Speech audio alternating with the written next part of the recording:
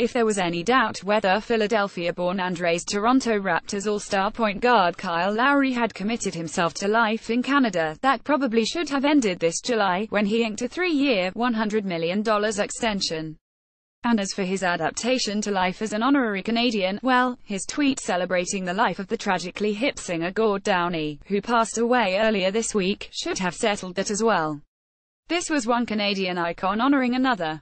After 2.5 seasons in Memphis and 3.5 in Houston, Lowry has found a home in Toronto. "I've been here 6 years, well, this be my 6th year, my family loves it, my kids are in school here," says Lowry. "It's one of them places I never thought it'd be here this long, but the situation worked out, it's worked out for all parties involved." Lowry's made 3 straight All-Star teams, and the Raptors have won 50 games each of the past 2 seasons, making the Eastern Conference Finals in 2016. At 31, Lowry finds himself a veteran leader of a relatively young squad. The competition doesn't end when the games do, though. Lowry is a video game guy too, and while he doesn't play quite as much as he used to, he'll still mix it up with the youngsters whom, he willingly admits, are on a whole other level. We talked to him about his history with Call of Duty, a potential Vince Carter return to Toronto, and what it means to be an NBA player from Philly. This interview has been edited and condensed for clarity. What game got you into video games in general? It was probably Contra. Contra was the game that really got me into video games. You got the cheat, up, down, left, right, A, B, all that stuff. Contra was the game that got me going. Were you an arcade guy or just home, going to the arcade? That 25 cents cost a lot after a while. You keep losing men and dying, you use your whole dollar that you have for the day in 5 minutes. I couldn't afford to keep stacking the quarters up there, playing with Demar. That's also my best friend, so it makes it a lot easier to play with him. Our relationship goes beyond basketball, it goes deeper than basketball, which is why I love him so much. It's because we can separate basketball. Was Call of Duty something you got into right when it came out? I got into Call of Duty around 2006, my rookie year. We used to play all the time, literally play Call of Duty all the time, because it was like all of the younger guys on the team would get into the communication with the headsets and talking trash. The newest Call of Duty doesn't come out until November. They're some of the older ones you go back to. Mostly the newer ones because it's more the updated, the visualization, everything that goes into the games is just a little bit different, more high-tech and high-def and all that.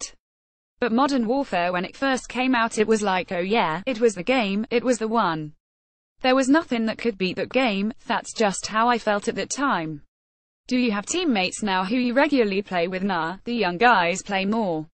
In the guide it just comes in and randomly, get out there, have fun, not worry about who's on what. When my kids are around, I don't play as much, but 1 o'clock, 2 o'clock in the morning I slide the game in and play a little. This NBA summer was just nuts. So many teams re-upped or reloaded or blew stuff up, but the Raptors stayed true to your core. What are you looking for out of this season, and how do you feel coming out of preseason? I feel like I gotta give credit due to President Masai Ujiri. He paid us, brought us back here, and we got CJ Miles to come along.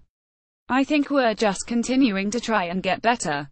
We always say take it day by day, but what we're trying to do this year is prepare our offense for the playoffs, and we're trying to get used to playing a different style of basketball. I think we're trying to get used to playing a more free-flowing, everyone touch the ball, everyone have fun, everyone have a place in the offense and an involvement in the offense. That's what we're trying to get used to, that's what getting in the habit of. Image via USA Today Sportsnik Terciaro. I wanted to ask you about playing with DeMar DeRozan. Sometimes it seems like he doesn't get enough credit since he's not the prototypical 2 shooting threes. He seems like more of an old school kind of guy. I think the one thing about DeMar is him. Not saying he can't change or he can't do different things, but at the same time he's been extremely effective at the game at doing what he does, and that's scoring the ball, putting the ball in the hole, 2-pointers, 3-pointers, doesn't matter what does, he's still scoring that ball. And at the end of the day you still have to respect the man that's scoring 28, 29 points a game, you have to respect that.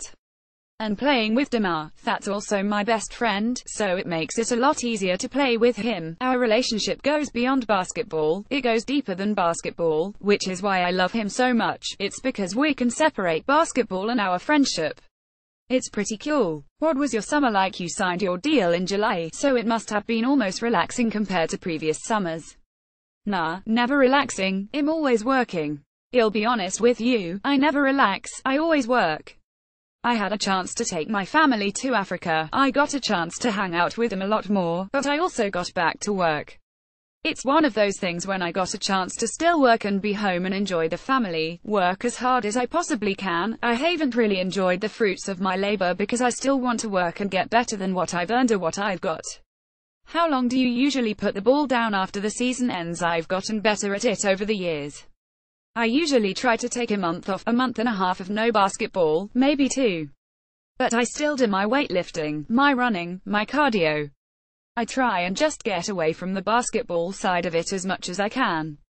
Yeah, I'll probably go in here, and I live near Villanova, so those young kids play and mess around a little bit, but I try to let my body heal and rest as much as it can because that's the biggest thing in this league and this game. Your body doesn't get the chance to recover, so when you get a chance to really recover you gotta take advantage of it. You grew up in Philly, and there's been a lot about Dion Waiters lately, getting his new deal. Do you think there's something about coming out of Philly? What from coming out of Philly helped shape you? I think just the overall toughness, witnessing what we witnessed, the friends we've had, the lifestyle we've lived. It's rough, rugged. Everybody got to get it how they could get it, and we lived it. We lived that way. You grew up with the respect of your elders, but you knew at the end of the day you had to go get yours however you can, and nothing's gonna stop you from getting yours and providing for your family. Because Dion's like 5 years younger than you, do you see some of him in yourself? Yeah, I mean, I think he definitely has been given a little bit of a label, but I think he's such a good kid. Dion calls me, I'm gonna pick up the phone and answer it. That's just the respect we have for Philadelphians as NBA players. If he called me, I would pick it up. I think he's done an unbelievable job as a professional. I think he's done an unbelievable job with the Heat down there. I love him like a little brother because he's from Philly. If I need to talk to him, I'll talk to him. I text him, he'll text me back. That's just the mutual respect we have for each other. And him being younger than me, I'm always the old head. I'm the og of this thing. And speaking of OGs, I wanted to ask you now, there's that film out now about Vince Carter and his impact on Toronto. Do you think he'll finally be welcomed back the way he should be? He's welcome now. Whenever he comes back, he's loved, he's wanted. If he had an opportunity to retire here, I would be the first one to say yes. I'm sure me and Demar would be the first ones to give up our starting spots to see him play another game with the Raptors and get his jersey put up in the rafters.